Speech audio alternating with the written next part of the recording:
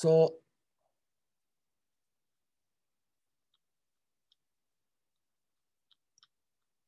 we were talking about,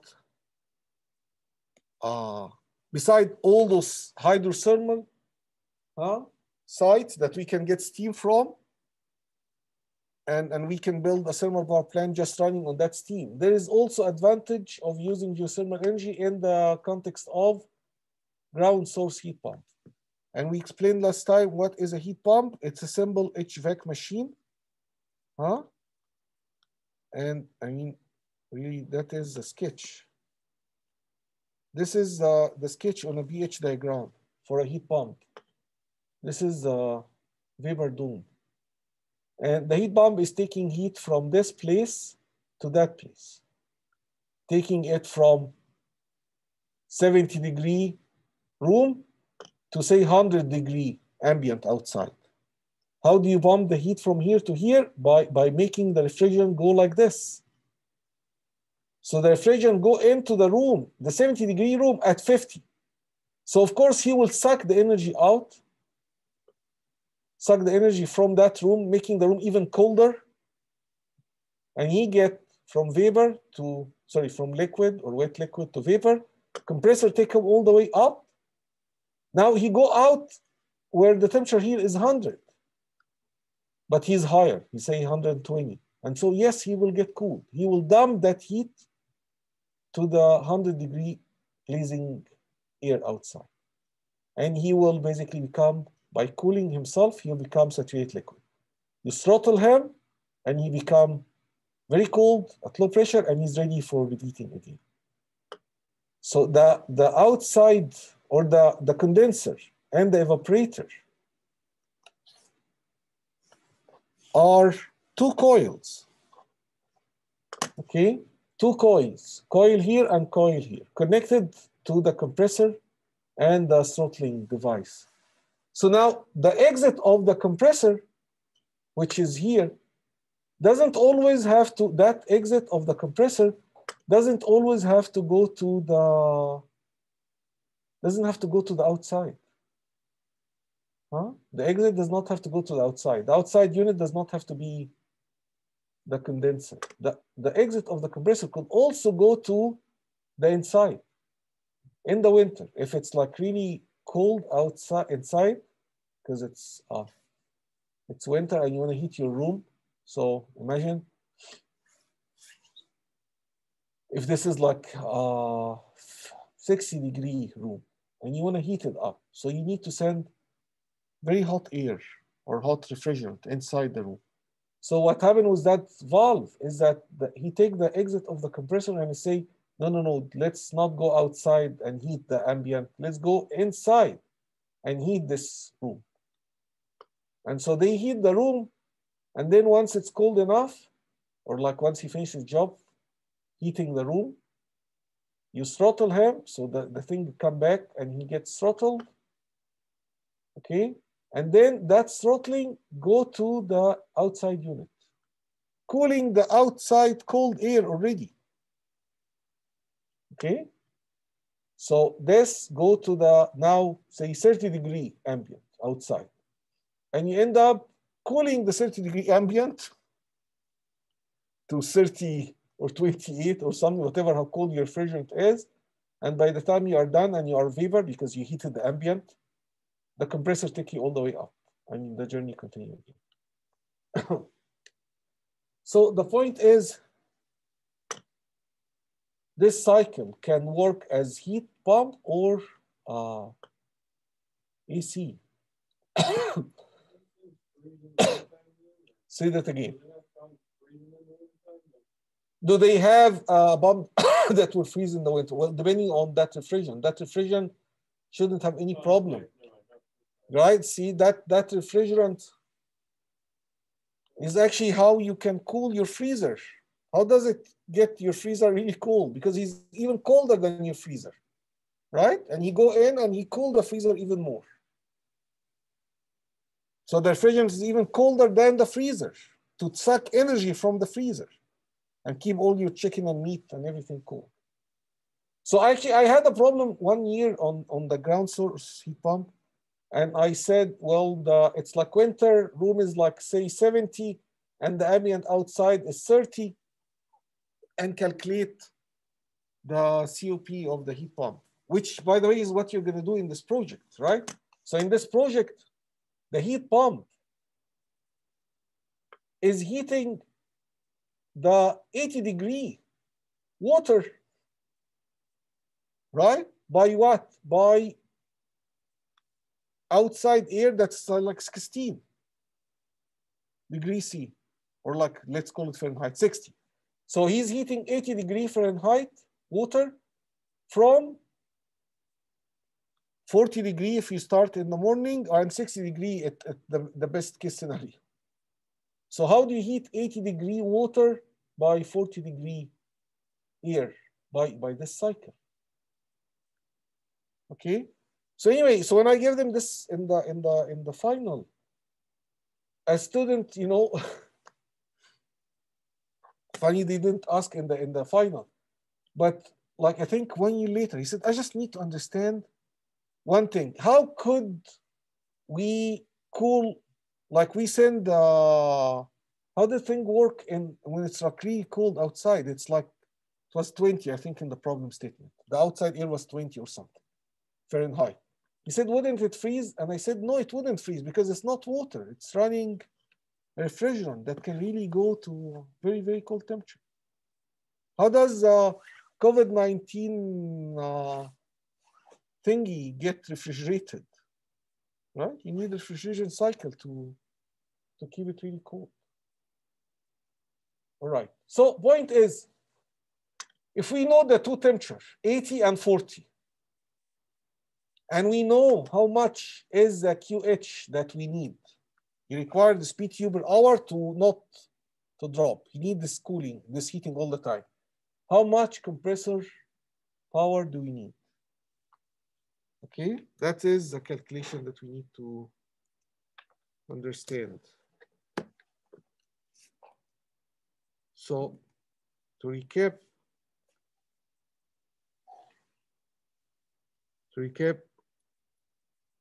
given the TH and TL, okay, and Q dot H, and required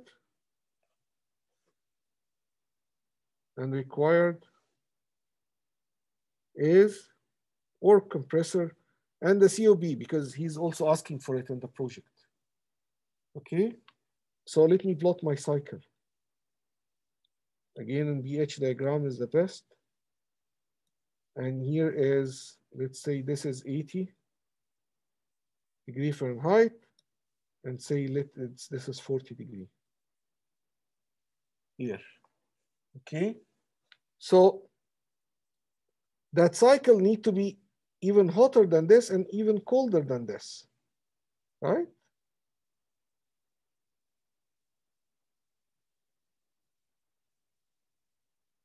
So it go like this, like this, like this, like this.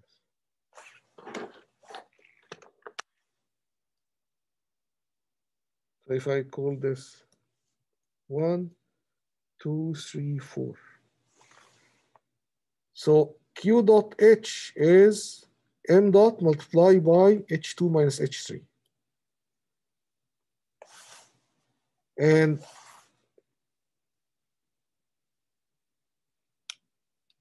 And work compressor is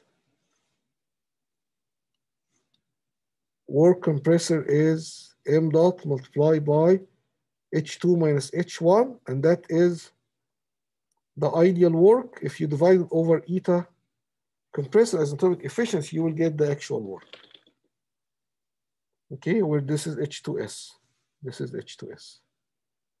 So this is S equal constant. Okay, and so what is the COP? The COP is the output, which is Q dot H over the work compressor. What is that COP will look like? It depends on that temperature range. When it's like really big, the COP would be very small, maybe 1.5 or something. And when this different range is very tiny, it can go really high. It can go to 7 or higher. So what does 7 mean? It means that you get QH 7 times the work compressor. Okay? So when people sell heat pump at Lowe's and Home Depot, and they say the COB is 6 or 5, they need to say at what temperature did they calculate this? At what temperature difference? Okay, and so funny is that they tell you that sometimes they actually do this. They calculate the COP for heating 40-degree water at 40-degree air.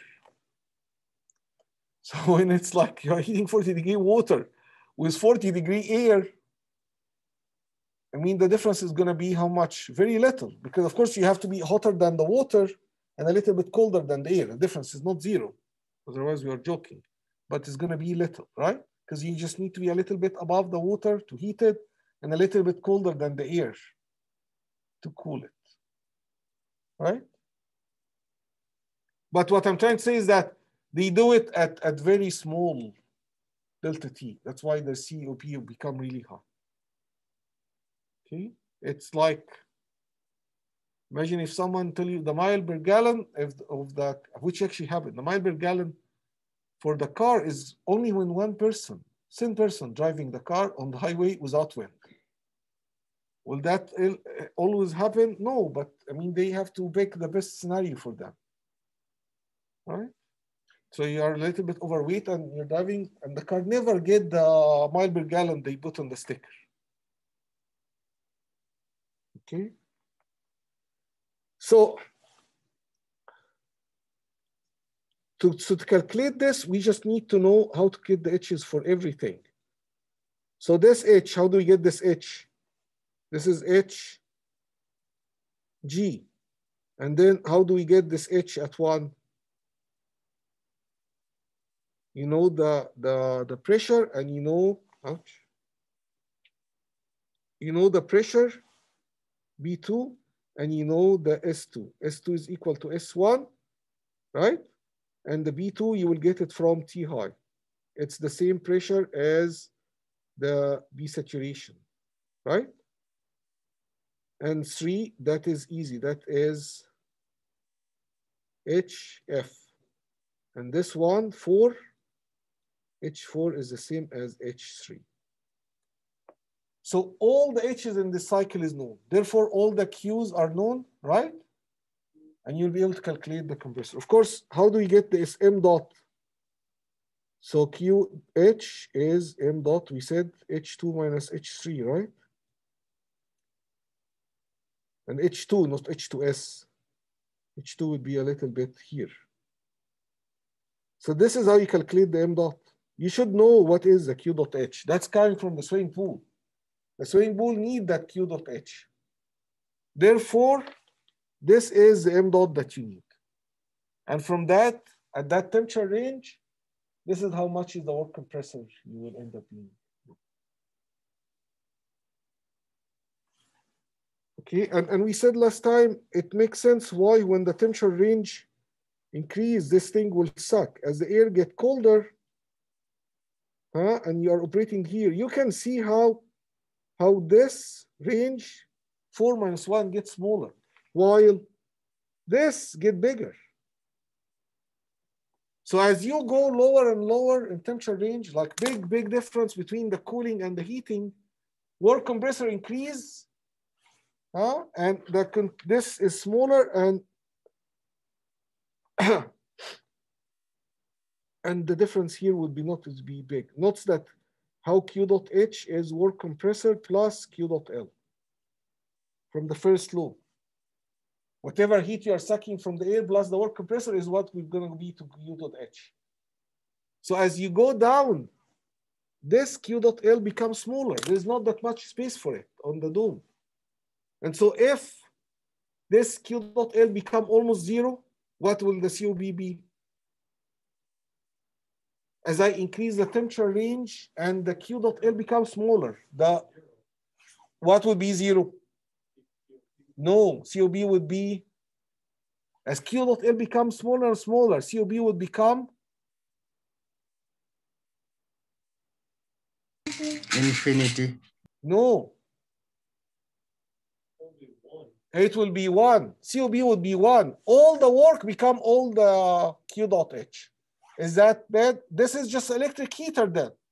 But I paid for a heat pump, compressor and condenser and evaporator and refrigerant. And so, I mean, if I wanted to buy electric heater, I just can make one myself. Let's get a tungsten wire, plug it in the electric power, and we are done. So a heat pump is way expensive than electric heater.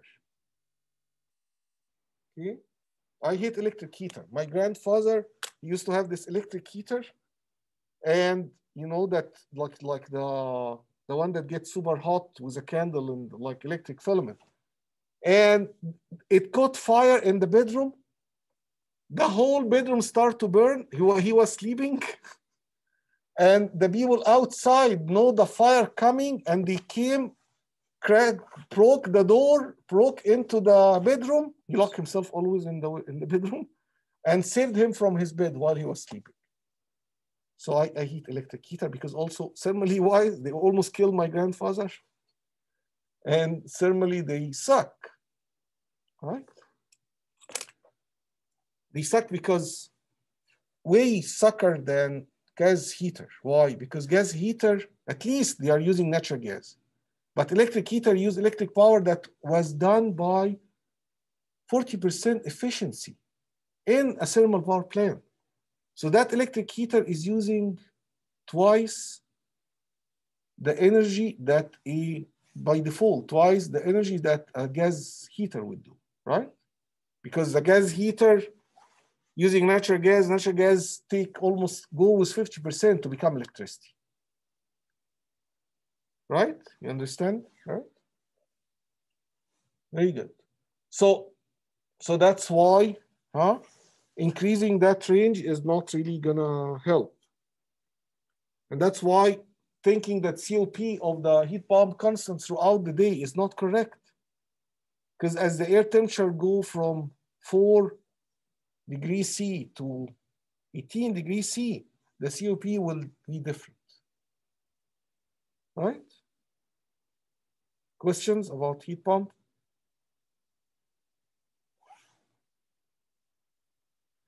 You got it, right?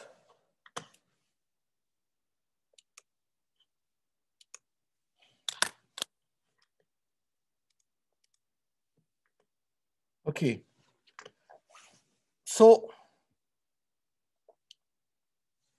of course, you know, this heat pump, the idea behind it is, or the amazing thing is that valve, the exit valve of the compressor, and how he can switch the exit from going to the outside to going to the inside. Going to the outside in the summer, let's get cooled by the air, to going inside in the winter, let's heat the inside.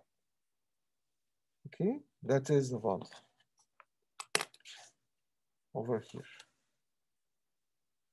And we talked about this last time, right? When we said how if you bury it in the ground, it's an extra cost, but the ground is more forgiving than the air. It's more friendly than the air. So you wouldn't have this big difference. So while the air is 4, the ground is probably gonna be a little bit warmer than this. So now what is this? This equation is the ideal heat pump equation. Okay, the ideal heat, sorry, this is the ideal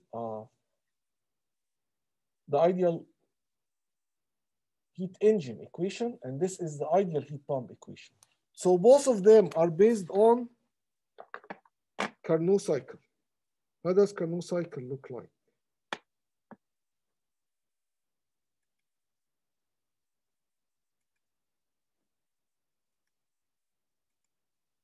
Carnot cycle is simply, rather than this shape, they will actually, on a TS diagram, they would look like this.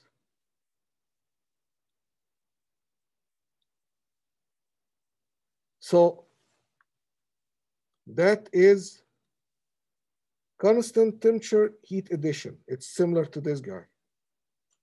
Okay, and this is constant temperature heat rejection. That's similar to this guy. And this is isentropic compression, and this is isentropic expansion. So it's this, right? And it's also isentropic expansion over here. So it will go like this. So this Carnot cycle, so of course, when you are using it for power, to generate power, it actually look like this. It rotates this way. So you rotate like this, and you gonna reduce work net. Okay, this produce work net. You rotate this way, and you're gonna move heat from a low temperature to a high temperature reservoir. So when it works like a heat pump, sorry, a thermal engine, just like a power plant, the eta net, or sorry, not the eta net, what am I doing? The eta thermal. The eta thermal is work net over Q added. That's for every cycle in the world. It's work net over Q added. But for this particular rectangular shape Carnot cycle, that work net over Q added become TH minus TL over TH, where the temperature is in Kelvin.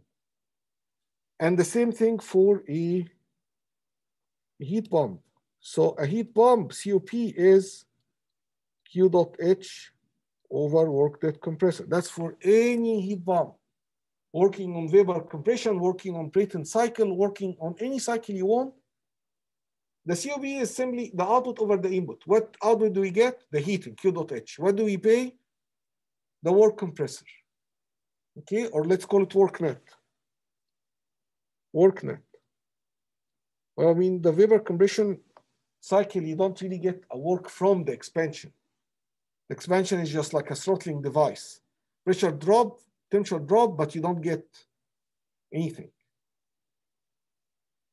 Okay, but let's, for accuracy, let's call it work net, because there are refrigeration cycle and heat pump cycle that you can get work from the expansion, like the air standard Brayton cycle. If you reverse it, it becomes basically cooling. Rather than getting work, which is what we will see today when we go through gas turbine, you actually get heating and cooling. Okay? So this, for a Carnot cycle, become TH over TH minus TL. Okay? So that equation, we only use it if we have Carnot cycle. Only if we have a rectangle cycle, we use this. And if this was a refrigerator rather than a heat pump, so the goal is not to heat the swimming pool, but the goal is to actually cool the air. Okay, the equation become, the COB become Q dot L over work compressor. Why Q dot L? That's the goal. The goal is big Q dot L. It's a fridge, you just need to suck the low temperature heat. You don't care how much you get dumped on the outside. You just care about, does it really cool my place or not? And so this then become TL over TH minus TL. So again, the definition, when I say Q dot L over work net, that's for every cycle. But this part is only for the Carnot cycle. This is only for the Carnot cycle. This is only for the Carnot cycle. Okay? Does this make sense?